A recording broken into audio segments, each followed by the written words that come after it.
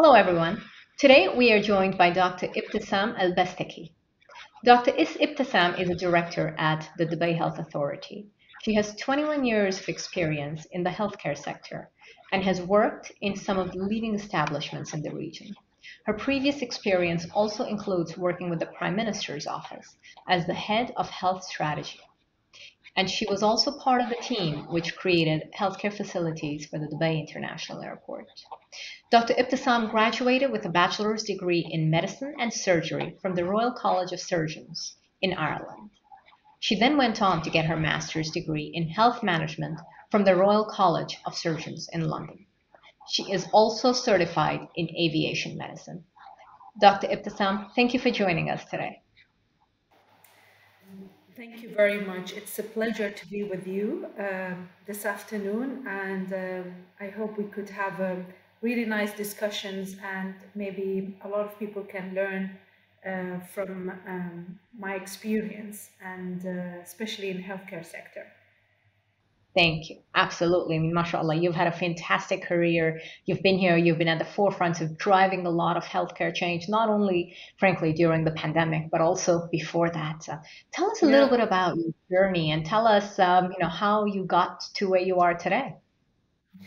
Well, I come from a very nice size family. I was the second child and very, you could say, determined child when I was a young. And then I got a scholarship from the UAE government so I could continue my MBBS in Royal College of Surgeon in Dublin, Ireland.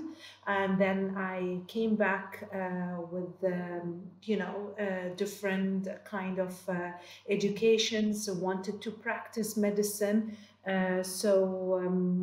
Then I actually worked between the public sectors in a various field until I gained my postgraduate of family medicine in Dubai, and then I went and I specialized even in aviation medicine. And at the time when I was being part of the Dubai airport management team, trying to establish the Terminal 3. So I was very much interested to understand how the management work. So I did Hmm. my master degree in healthcare management, and I gained it as well from Royal College of Surgeon. And then after that, I've been enrolled in so many leadership program. So, and this had give me like 10 years experience, hands-on patient understanding, the patient's requirement, needs, and their pains, the difficulties, the various kind of disease, because I was between hospitals and the clinic. And then I had another like 10 to 11 years experience in the management, and my management was from the operation perspective in the airport and managing the clinic and the health system, as well as the whole operational handling of passengers and the patients, till I Hmm. reached to the strategic level where I was managing the whole UAE strategy in a healthcare at the Prime Minister office. And then, of course, I have moved to different role because I wanted to learn. So learning for me, it was very, very important. And that's the reason I have moved to the private sector for 4 years, and I gain a lot of experience from there. So today I reach as a director of investment because I have invested in myself for almost like 20 years, from studying, working experience, and moving from public to the private sector. That's fantastic to hear. In fact, I think when you talk about your journey from the public to the private and then to the public sector, I think you highlight a lot of the changes that embody what happened in our region, in our country a few years ago, which was really and truly to bring a private sector mindset into the public sector. Given that you lived this change firsthand, what was that like? And what were some of the key learnings from that? Okay, it wasn't easy, honestly speaking, because you're if once you the reason, let me just say, the reason that I went to the private sector for 4 years to gain those experience, to understand how basically they function, they work, and what's the challenges. And I found that the speed and the amount and the way they've been functioning was a bit different than what the public sector they do. And plus, they had a different objectives in their organizations. So when I moved back to the public sector, so I would really wanted to see such a dynamic kind of an environment, and plus bringing those objectives towards the public sector as well. So we need to become more like an target driven. We have to focus on the financial matters. We need to have the customer satisfaction on the top of our goal. So especially in healthcare, when you're talking about healthcare, patient is your center. That's your pay of your attention. So these kind of things was quite challenging coming to the public sector. But however, with the various example, bringing the right people, and honestly, there are people in the public sector who love to change to the better and more efficient and effective organization.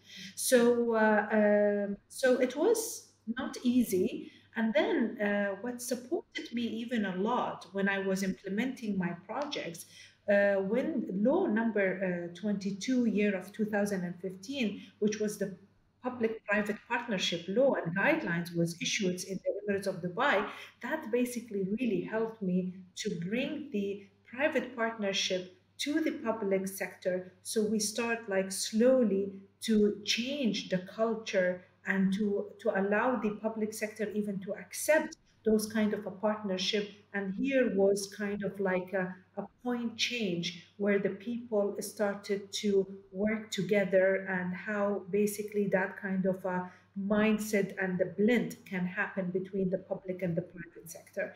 So as I say, it's not easy. You really need a strong legislation, and plus you really need to have a good leadership can lead the organization towards the private mindset, where the objective is your customer first. Secondly, you need to work on efficiency of the services and operation. And thirdly, the financial does matter because that's a rewarding part. Yeah, absolutely. Absolutely. And it's not an easy change, as you said. It takes Yeah, time, it takes effort. In fact, I think one of the things that we've done tremendously well is support changes in this part of the world. Lots of different kinds of exactly. changes. Absolutely. I think one of the changes that we've seen in the last 10 years, in addition to this, is also the empowerment of women and the way Exactly. women are exactly the way women are cultivated and the way their paths are facilitated in many ways. Again, you've lived through this journey and you've experienced the many ways in which we are unique in the way women are empowered through the organizations. Perhaps you can share some of those experiences with us.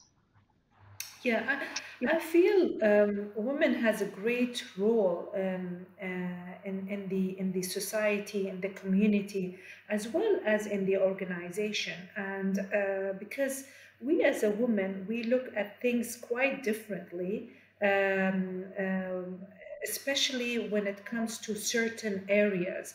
Healthcare, if you look at it, most of the nurses are women, and we have a lot of women, even physicians. So it's kind of like being as a woman. It's a kind of like a blessing. The other thing, UAE government has always supported women. I mean, I shared with you my experience in terms of traveling abroad. I was one of the girl who been sent abroad by the government, who got the scholarship so I can basically obtain my degree. So that kind of empowerment that the UAE government has given to us from the founder, Allah yarhamah, Sheikh Zayed bin Sultan, until our existing leader, Sheikh Mohammed bin Rashid, as well as Sheikh Mohammed bin Zayed. So I mean, they are the one who always empowered women in every single organization. Not just in healthcare sector, but look at it from education, look at it from innovations, look at it even from military perspective. And if you look even previously, you can see that we had woman minister existing in UAE cabinet, and that was like almost 20 years back. So what about now? Now you can see even young leaders, young women that are leading a good organization with a great impact for the future. So I feel like women has an important kind of like impact in the society and the community, and having that kind of a gender balance, it's very very essential. So it will give a plus point to every single processes that we are leading to it. And I think like this being led by Her Highness Sheikh Manal bin Mohammed bin Rashid Al Maktoum, where UAE has achieved a great role in terms of a gender balance between men and women. Absolutely. I mean, I couldn't agree more. There's still a long way to go, but the leaps and bounds that we've Exactly. made in the last years are something to be celebrated. Absolutely. Look, one of the other things that we have certainly been facing, and I think will define our generation in many ways and many other generations, is the pandemic. It's now we're for all practical purposes in the second year of the pandemic, and we know that we still have some challenges ahead. You, in your role, have been very much been at the forefront of handling this and managing this, and frankly, the way the country has handled this has been quite exemplary. What are perhaps some of the lessons that you've learned, or some of the experiences that you can share with us? To be honest, we are blessed being in UAE. First of all, UAE government. Once the pandemic happened, let's consider it's a massive event happen in the world that worlds need to react. And the way UAE has reacted tremendously, something like it should be an example across the world. First of all, we had a budget, like, you know, it's just to secure people's health. Um, if you can recall, we had many of field hospitals open between Abu Dhabi, Dubai, and other Emirates. We had more than 13 PCR drive-through tests, all being funded by the government. We had we never run out of ventilator, or we never run out of any kind of a hospital's admissions, and that's because we were blessed of having not just public and private hospitals. Because of the great support that the government gave to the private sectors, they actually was giving it back to the public sector in having a hand joints together to come up with an important way of the best operational to help the populations. Hmm. And plus, if you look that Emirates of Dubai itself has announced a new stimulus package worth for around 300 million dirhams. And at its own fifth, it reached to 7 billion dirhams. So at the Hmm. fifth kind of like package. So you can imagine how the resilience and the generosity was given just to contain that kind of a pandemic. And plus, now if you look at the vaccinations, UAE, I mean, did a really marvelous job in vaccinated every single populations and advocate and as well they try to increase the awareness program among the population. And I think by now we almost reached 6 million people has been vaccinated in this country, which is really, really good. We need few millions, and we will definitely will create kind of an herdal immunity among ourselves, which will be a great impact. We shouldn't forget the lessons that we learned from the pandemic. That we always should be prepared for any such an event. It might take another 1 or 2 years so we can recover it properly, but we will definitely will go back to our new norm. That some industries been hit by the COVID-19, but it has created a different jobs. So let's talk about like or focus on the benefits that we got out of the COVID-19, because some of area have boomed like anything, especially like e-commerce, like digital companies and digital healthcare, as well as the healthcare industry and other industries as well. Absolutely. No, makes perfect sense. I think there will be a lot of change across many different areas, right? Different economy, I think the society, everything. We're just beginning to scratch the surface of this.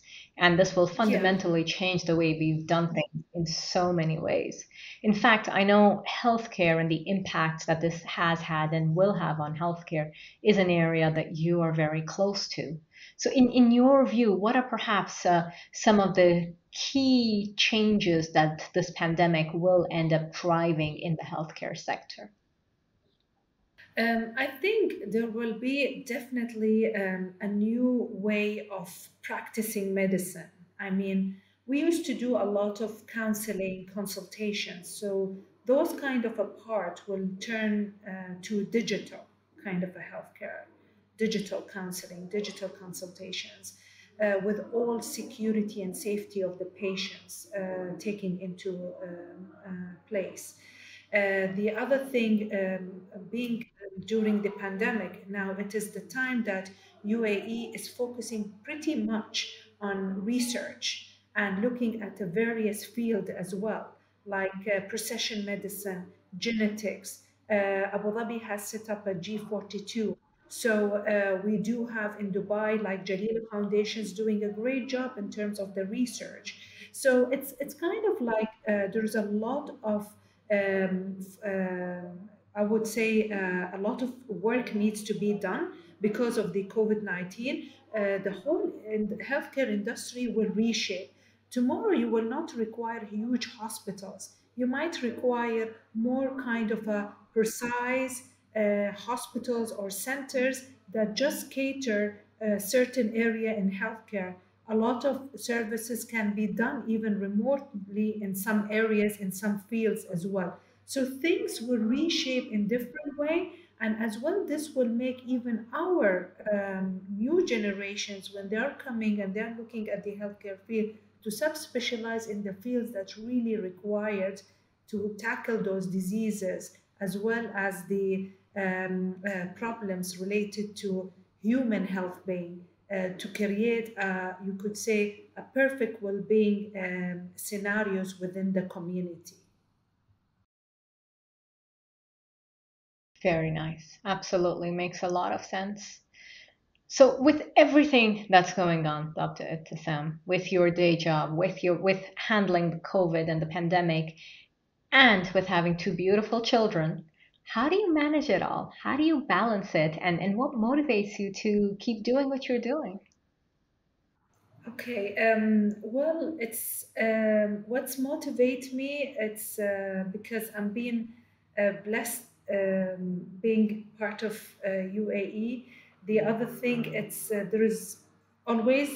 I mean, it's not easy to balance between family and work, but I always advise even my colleagues, my friends, my younger friends, that they really need to give their times to their family. It's very, very important. And they really need to balance between their work and their family by dedicating their times and between the both. It's not easy as well. Working mother and especially leading some difficult positions, it's not very easy, but it is very important how to manage your time. And I always say to everyone, keep yourself as a front. You really need to take care of yourself so you can take care of your work and your kids. So that's very important. So you need to balance between your health, your food, your exercise, your kids and family, your work. And what motivates me a lot in my work is basically challenging projects. If I have any challenging projects or projects really looking for a solution, I love doing that. So that's basically what motivates me a lot. Fantastic. What advice would you give to some of the younger women and men that are just starting out their careers? Well, I always tell them have a dream and follow your dream. and not just follow your dream, basically enjoy every step what you're trying to do, because it's very important. A lot of people, they say, I want to become a doctor. Okay, but you enjoy the step, enjoy each single process that you are doing to reach to that position. But and similarly, when you want to reach or achieve any of your dream, just dream, have your dream to become true, and believe me, you will. Because when I was a child, I was dreaming to become a physician, and I wanted always to help people by any means, whether I'm at the admin job or at the physician job. And honestly, I have achieved it somehow. This is what I would say. Very nice. Well, thank you very much. It's been an absolute pleasure talking to you today, Dr. Ibtesam. Thank you for joining us. Thank you very much. It's my pleasure, and hope to see you again in a better situations, and hopefully in a situation that we don't need to wear mask anymore. Indeed, inshallah. Look forward to that. Inshallah.